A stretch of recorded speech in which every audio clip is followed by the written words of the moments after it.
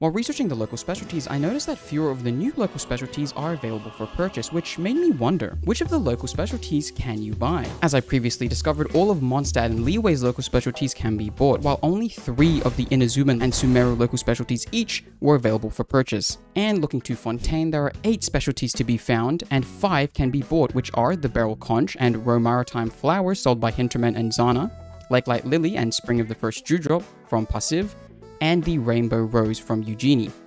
The 3 that cannot be bought are the Lumidouce Bell, Lumitoile, and the Subdetection Unit.